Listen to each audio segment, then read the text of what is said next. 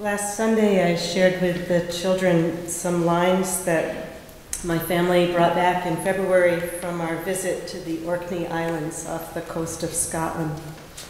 This piece is linked to the Tomb of the Eagles, a Bronze Age burial site that is at least 5,000 years old. And the way you get into that tomb, which has an opening about as wide as this, is by crawling in down a 10-foot, about 10 feet, I guess maybe a little more, stone tunnel. And then you emerge from there, soaking wet because it's really damp, and you're inside this beautiful chambered room, the Tomb of the Eagles. We watched the sun arcing into evening. We saw the moon grow fat by night in the vast, unknowable sky.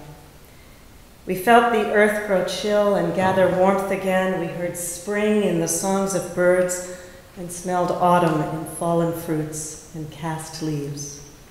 There are many orders in the life of the world, and these we honored as we marked the passing ages of our own lives. We were afraid of evil and needed luck. We chose sacred places to sing our awe. We spoke with gods and were humble. And we carved symbols on stones, telling ancient stories of creatures and of stars.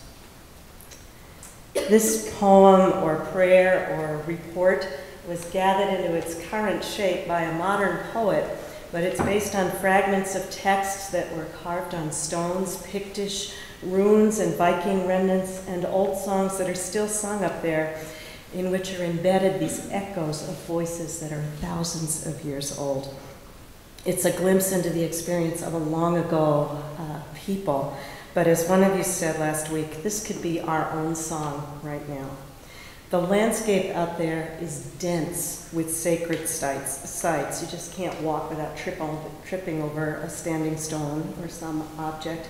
There are chambered cairns that are built out of dry stone, and they're built in a perfectly circular formation, rising 2 stories from the ground, fortified towers called brocks that stand against the weather and against winter and against enemies. They were practical, but also mathematical in their design, even mystical in their precision and their symmetrical beauty. And there are stone circles built of monoliths so large that ancient people could not possibly have transported them, cut them, carved them, and reared them, but they did. And the circles were made not only according to these distant pagan practices that are lost to us now, but also according to the best science that they knew, state-of-the-art principles then and even now. Stones arranged in such a way that a beam of sunlight cast at dawn on the winter solstice will illuminate a chamber underground for a single hour once a year on time, or they'll fill a great ring that's dark all year with light.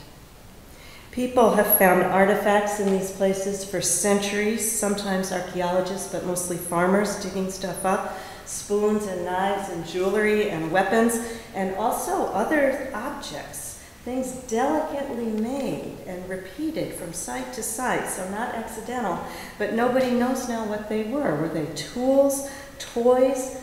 Were they stuff like our own currency that has little inherent worth, but it's valuable in trade? Were these things modern art at the time and so incomprehensible? Or were they musical instruments, or did they have some role in ritual? Were they birthing and dying stuff?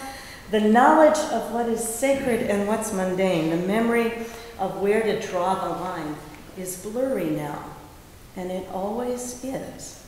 Where does your spiritual life leave off and your normal life begin?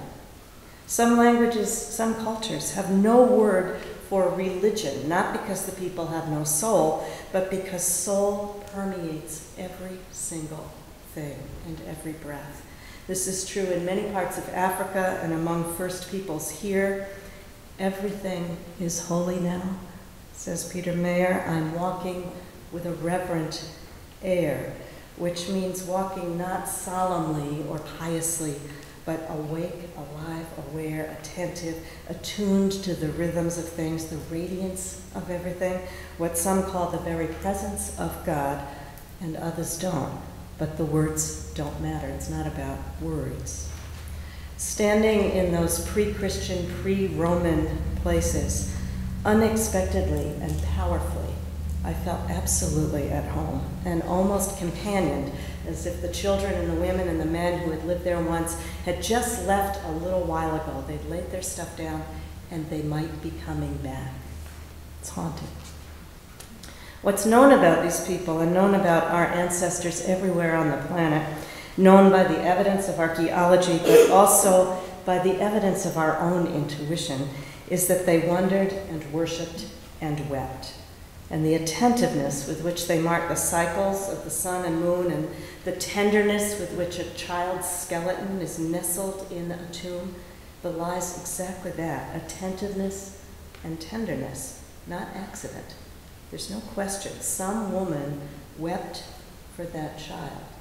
Some sister of ours, not so long ago, knelt in that place with a broken heart.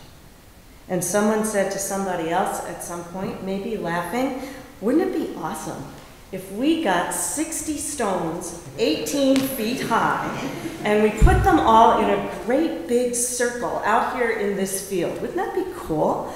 And what would people think about that 3,000 years from now? They have no idea why we put them there. Would they know that we prayed there, played here, danced here, sang, told stories here? They won't even know, so let's do it. And they did. They left these signs that are like the pictographs here in the Boundary Waters, this evidence, just tantalizingly mysterious, evidence of art and soul. We chose sacred places to sing our awe, for we were afraid of evil and needed luck. There are many orders in the life of the world, and these we honored. For thousands of years, people have been pressing their hands and their minds against those transcendent orders of the world and asking each other and pondering alone all the old questions that distinguish human animals from other animals, old religious questions that call us back to this, our own circle, even here, even now. What is holy? What do you love with heart, mind, soul, and strength? What do you fear? Absolutely. What do you trust even in the face of that ultimate fear? Where do you place your trust? What orders in the life of the world do you recognize and honor punctually all the time? To whom or what are you accountable at the end of the day, at the end of your life? And how has this accountability, this relationship with morality, with ethics, been decided? What moral or ethical obligations are upon you specifically, constraining or defining your free will? Where did these come from? What is your place in the vast, unknowable universe? What shall you do with the days you've been given without even knowing how many there are, how many you've got left? And if you speak of God or to God, who is that God? What is that God to you? How could you describe it, evoke it for us? Ultimately, that is the curriculum of our religious education program. These questions with no answers or with endlessly evolving answers, they are the sacred scripture of our worship. They're the purpose of our meeting every Sunday, and they are not new. Sometimes people are under the impression that Unitarian Universalism is some kind of new age wispy fad. They always come in here and say, what was this church before? And they even say that in New England about churches that were built Unitarian. What was this place really?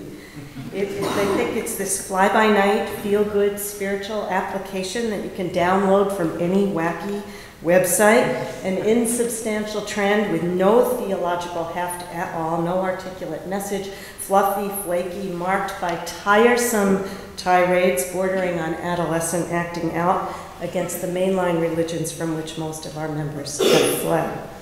And why do you think people would be under this impression?